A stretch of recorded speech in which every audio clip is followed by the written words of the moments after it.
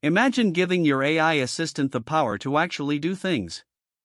Not just answer questions, but take action, use tools, and work autonomously. That's the power of Agentic AI with MCP. Welcome to our comprehensive series on AI agents and the Model Context Protocol. In this video, we'll explore what makes AI truly agentic.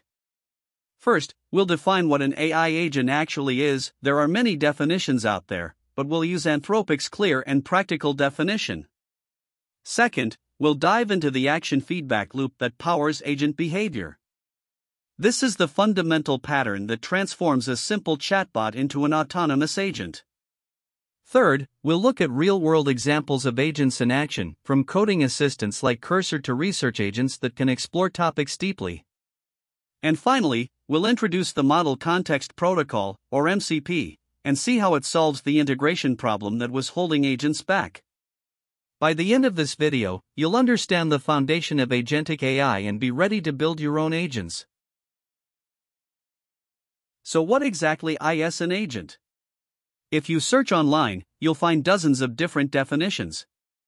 Even asking ChatGPT multiple times might give you different answers. For this series, we'll use Anthropic's definition. An agent is a system where large language models dynamically direct their own processes and tool usage, maintaining control over how they accomplish tasks. The key word here is dynamically. The LLM makes decisions in real time about what to do next. Agents are built on three core concepts. First, autonomy. The agent decides which actions to take, not just following a predetermined script. Second, tool use. Agents can call external functions to perform actions beyond just generating text. And third, the action feedback loop. The agent takes an action, evaluates the feedback, and decides what to do next. This is different from an agentic workflow where code controls the flow, not the LLM. In workflows, the code decides which LLM calls to make and in what order. In true agents, the LLM is in control. Think of it this way: a workflow is like following a recipe step by step. An agent is like a chef who can improvise based on what ingredients are available and how the dish is coming together. Let's examine the action feedback loop in detail, using a real example. Imagine you're in an AI-powered code editor like Cursor, and you ask the agent, write unit tests for my feature.py file. Loop 1, the agent reads feature.py. This is the action. The file's contents are the feedback. Now the agent knows what functions need testing. Loop 2, the agent writes the tests to a new file. Writing the file is the action. The written code is the feedback. The agent can now see what it created. Loop 3, the agent runs the tests. Running is the action. The test results are the feedback. Did they pass? What's the coverage? If the tests fail, the agent enters another loop. It might fix the failing tests, or write additional ones for better coverage. This continues until the results are satisfactory. Each loop, action, then feedback, then decision. This is fundamentally different from a deterministic workflow. In a workflow, the sequence is predefined. Step 1, call LLM to detect language. Step 2, if language detected, then parse. Step 3, return result.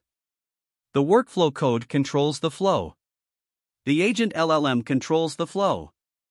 Both patterns have their place.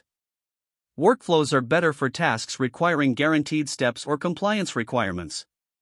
Agents are better for open-ended tasks requiring judgment and adaptation. Let's look at agents in action across different domains. Coding agents are probably the most common. Tools like Anthropic's Claude Code and GitHub Copilot integrate directly into your development environment. They can read your code, write new functions, run tests, and even debug errors autonomously. Some are supervised, like Cursor and Windsurf, where you approve each change.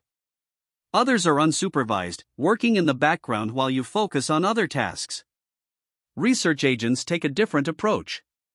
Anthropic's research agent can conduct deep investigations on any topic. It uses web search tools to gather information, spawns subagents to explore different angles, maintains a memory of its findings, and synthesizes everything into a comprehensive report. Customer service agents are becoming increasingly sophisticated. Beyond simple chatbots, modern agents can access your account information, diagnose technical issues, walk you through solutions step by step, and escalate to humans when needed. Application-specific copilots are appearing everywhere. Your CRM might have an agent that generates sales reports. Your analytics platform might have one that explains data trends. Your design tool might have one that suggests layout improvements. But agents aren't limited to these categories. We're seeing agents for creative tasks like 3D modeling and art generation. Agents embodied in physical robots. Personal assistant agents that manage your schedule and communications. Even AI personalities on social media that develop unique voices through interactions. The possibilities are genuinely endless, and we're only scratching the surface. Before MCP, building agents was challenging. Here's why. Every LLM has its own way of handling tools. OpenAI expects tools in one format. Anthropic expects a different format. Google has its own format. And so on. Now imagine you have 4 different tools you want to provide: a calculator, a web search, a database query, and a file reader. Without a standard protocol, you need to write a connector for each combination. 4 tools times 3 models equals 12 connectors to write and maintain. This is the M times N problem. M models times N tools equals M times N connectors. As you add more models or more tools, the number of connectors explodes. It quickly becomes unmaintainable. Even worse, each connector has its own bugs, its own edge cases, its own maintenance burden. Update one tool? Now you have to update M connectors. Add a new model? Now you need N new connectors. This fragmentation was holding back the entire Agentic AI ecosystem.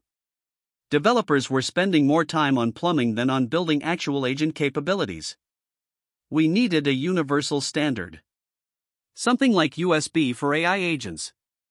One interface that works everywhere. That's where MCP comes in.